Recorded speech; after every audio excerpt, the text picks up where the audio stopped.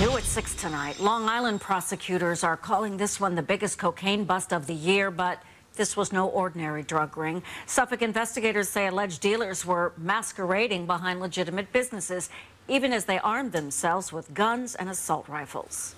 In total, 190 law enforcement officers who were going through and conducting these search warrants, and it was really because of stuff like this. Suffolk County District Attorney Thomas Spotis says his office worked with federal agents to seize dozens of weapons, including high-powered assault rifles, plus $440,000 in cash, along with marijuana, crack, and 4 kilos of cocaine. 19 people were arrested. Spotis says Juan Funes of Amityville was the drug ringleader. What Funes was doing was he was camouflaging his drug operation behind a legitimate house cleaning operation. Prosecutors charged that Funes was not alone in hiding behind legitimate businesses.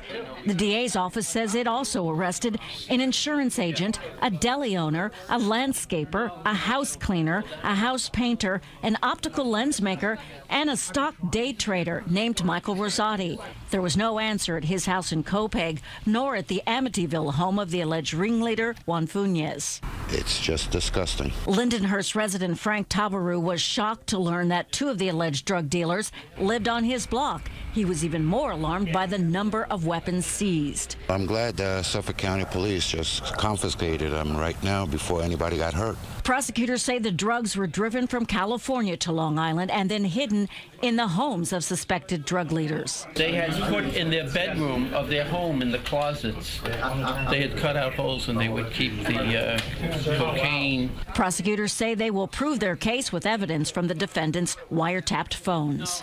The defense attorney claims prosecutors are grandstanding and overcharging the defendants to try to make them look like drug kingpins.